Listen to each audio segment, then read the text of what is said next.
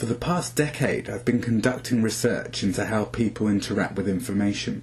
At first, I was interested in how they seek information as part of their everyday work activities. But over the years, my interests have broadened. I've not only looked at how people actively seek information, but also how they more passively discover it. So my research to date has looked at how people interact with information in the context of their everyday activities, particularly their work tasks.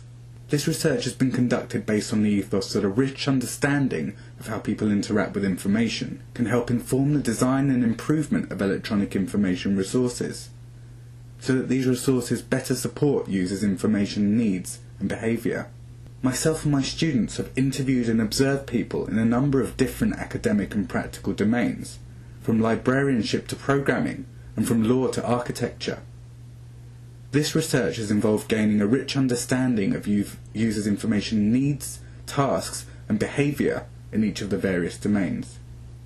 Although we've often had different foci in each research project, in general we've investigated how people acquire information, not just by searching for it, but also by browsing and by receiving push-based information, such as email alerts.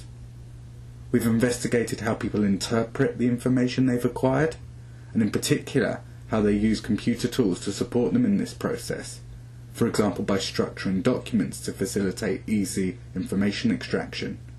We have also investigated how people use the information they have acquired, usually as part of the process of document creation.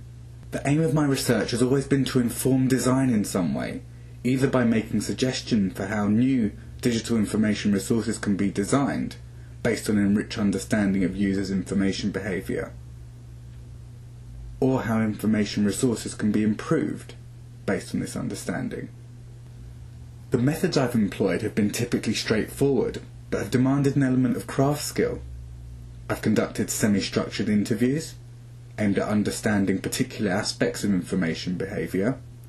For example, a master's student I co-supervised with my colleague Simon Ackfield examined how lawyers keep up to date with the law in detail. We've also conducted naturalistic think-aloud observations of people acquiring, interpreting and using information for their work. These were think-alouds with a twist. I would always ask opportunistic, probing questions to get an understanding of what people were doing and why, similar to a contextual inquiry. Understanding how people use existing technology to support their work can be regarded as a cycle, when new technology is developed based on an understanding of how people interact with information, and in turn, this new technology shapes future information interactions, providing further opportunity for understanding how well the new technology supports users. Sometimes the design suggestions I've made are evolutionary, where we hopefully see a gradual, incremental improvement in the technology that's developed, by it becoming easier to use, or by it supporting additional or more appropriate functionality. Sometimes the design suggestions I've made are revolutionary, inspired by users' current behaviour, but based on a projection of what users might need in future to support them. In this talk, I'll briefly tell you about some of the domains where I've tried to understand users' interaction with information. I'll tell you about some of the mostly evolutionary design suggestions that myself and my students have come up with. And I'll comment on how far I believe these suggestions have been taken up in practice. Then at the end I'll sum up by telling you what I hope to see from digital information resources of the near future. The first user group I studied were human-computer interaction and librarianship postgraduates. I aimed to compare their mental models of physical and digital libraries, but actually found it was a little like comparing chalk and cheese. But I came up with several recommendations for improving the design of digital libraries.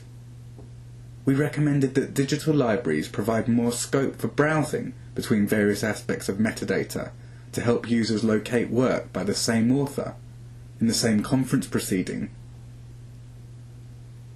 or on the same broad topics. Digital libraries commonly provide this functionality now. Indeed, you can see that this functionality is provided in the current ACM digital library interface, if you have a look at the bottom right. We also noticed that users found it difficult to figure out why the digital library returned the particular search results that it did. One of our users was confused by what the relevance scale, which he called the pint of Guinness, circled, was actually telling him.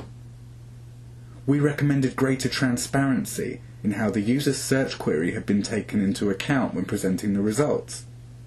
This is still something that digital information resources do badly, probably because it's difficult to convey this information to users without overcomplicating the interface. Why was it that the same search conducted several years ago yielded 29 results, and now, when presumably more relevant papers have been published, only 8 results are returned? We also suggested that electronic scholarly material be made accessible under one front end, particularly because users found it so confusing to figure out whether or not they had access to the full text of documents, and how to gain access to them if they did. Google Scholar has gone a long way towards solving this problem. There are many occasions where I'm working from home where I can simply click on a Google Scholar hit, sign into my university's single sign-on system, and immediately access the PDF of a paper. But this isn't always the case. And still, sometimes it's difficult to find out whether I've got access to a document.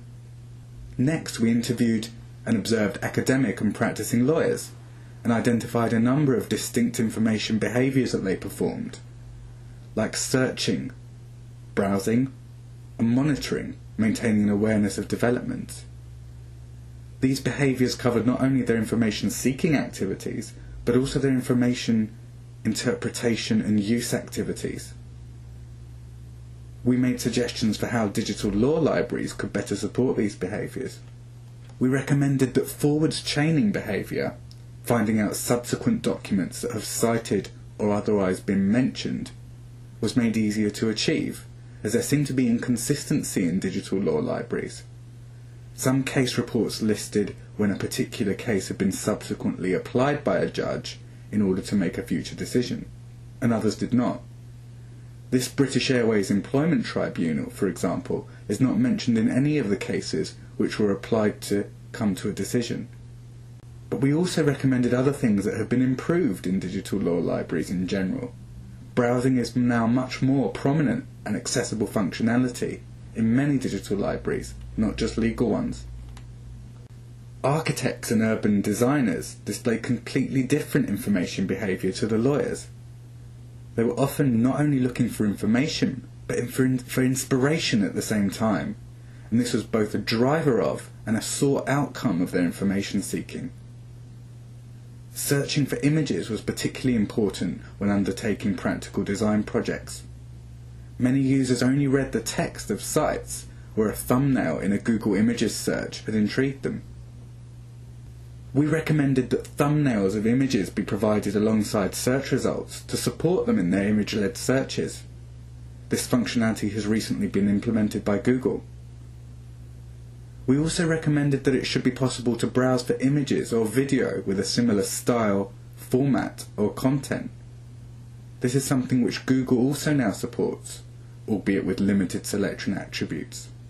There is still potential to implement many of our suggestions though, such as providing architects and urban designers with the functionality to categorize, rate or tag web pages, images or documents, and to view and share material that's been categorized, rated or tagged by others, such as their colleagues. Student projects that I've supervised have also looked at information behaviour in other little-studied disciplines. Angela Kunku, for example, looked at how programmers select web services, standardised ways of integrating web-based applications. She found that existing web service discovery resources were poor at supporting programmers in making informed selections, mainly because they provided little metadata to help them form an opinion on whether a particular service was likely to be useful in the context of their current programming project. It was also difficult to test run particular services. Angela made suggestions for improving these tools, for example, by always providing testable code in a standardized format, and supporting the online testing of this code. However, I'm not aware of any new digital resources that have made service selection any easier yet. Another student of mine, Andrew Georgiou, focused specifically on how government policy workers use the information that they've acquired to prepare policy scrutiny documents and reports. He identified 3 broad categories of the document creation process: file management, writing and editing, and review and sign-off. We made several design suggestions for an integrated information acquisition and use environment that would support this process. We suggested that this integrated environment might provide users with functionality that allows them to manage and refine source documents by linking them to the document currently being written, by indexing source as well as authored documents, and by allowing documents to be tagged, highlighted, annotated and searched. There are existing digital information resources that have gone a long way to implementing aspects of this functionality.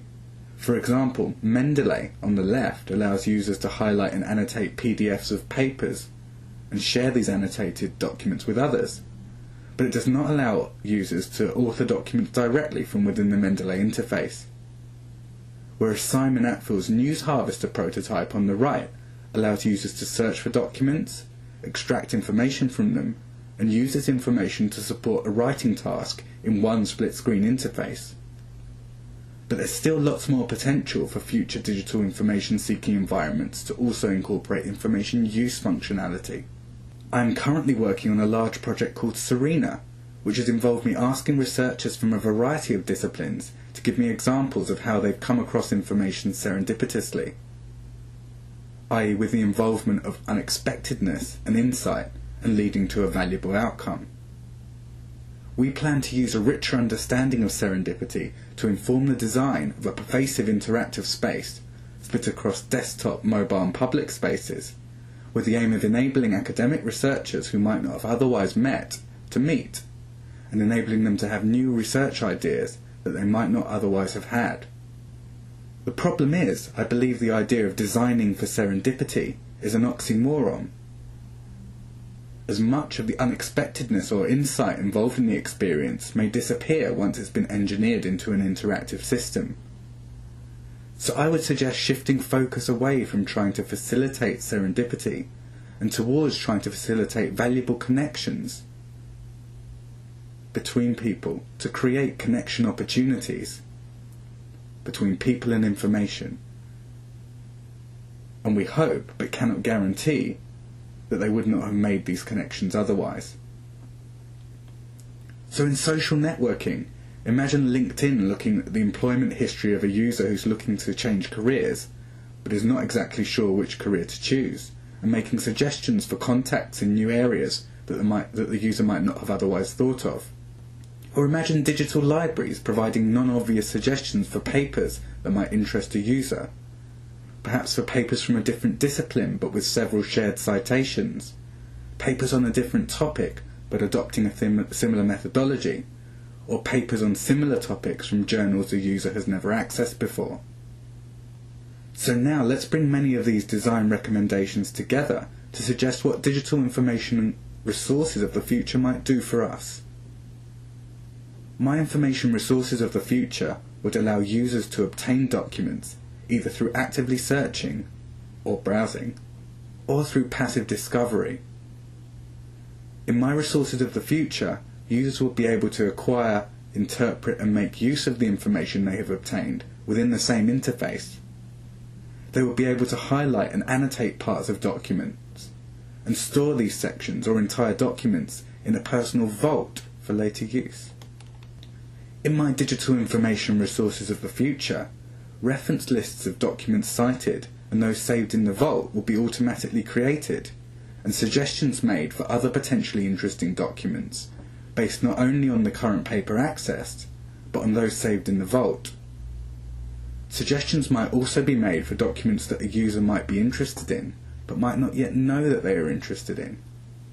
Finally, in my digital information resources of the future, papers or individual snippets of papers can be discussed and shared easily within a collaborative environment, and in other ways, such as by email and via social networking tools.